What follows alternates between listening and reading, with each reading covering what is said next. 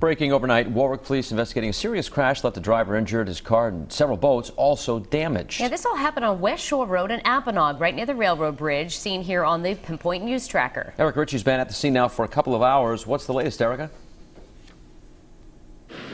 Well, guys, it's been a steady stream of boat owners showing up to Wood Boat and Motor this morning, coming to see if their boat was one of the ones in the path of destruction. Some have gotten here and breathed a sigh of relief, but the owner of this boat right behind me here, the red one that's upside down, it's really been a gut-wrenching experience for him. I just spoke with him a little bit ago, and this was really a difficult time for him.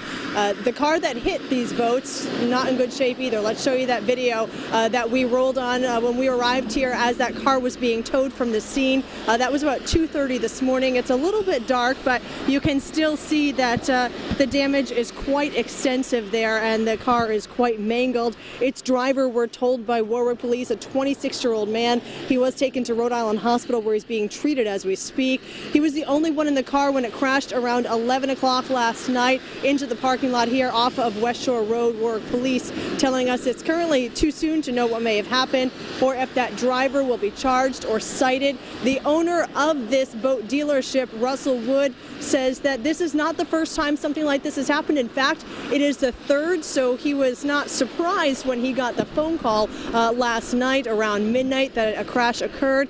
In fact, he had said that he was really in the process of working to make sure he didn't get a call like this. Take a listen.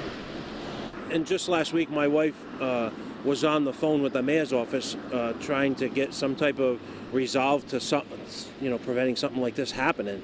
So now, we really got to figure something out. This can't happen again. So as we come back live now, I can tell you that this is pretty much the extent of the damage in this area right over here. I'm told that it's 5 boats that were damaged. 3 of them belong to private individuals. They were here being stored or serviced. 2 of them belong to the dealership. Most of them are totaled. You can see this one here, the one that I showed you just a little bit ago.